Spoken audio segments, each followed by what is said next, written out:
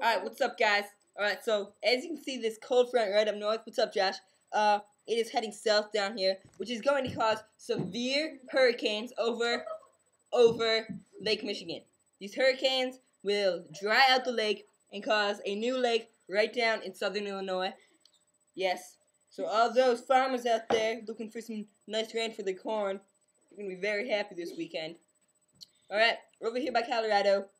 As you can see, by the Rockies, there's a cold front heading south.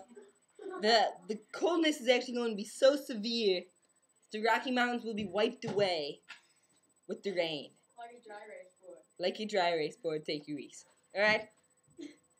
So over down here, near the Galapagos Islands, What?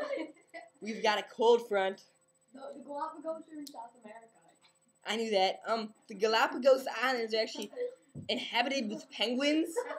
So those penguins are going to be very ticked off in the cold front, and they're actually going to start heading towards the new lake in southern Illinois.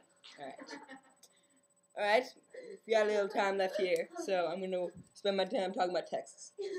Alright, there. Hot fronts right up there. They're heading north. And then there's some more hot fronts right up there.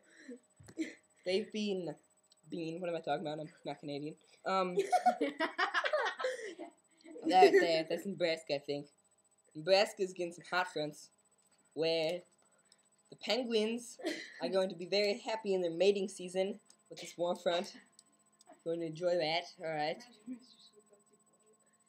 So the mating season is going to be very nice for those people.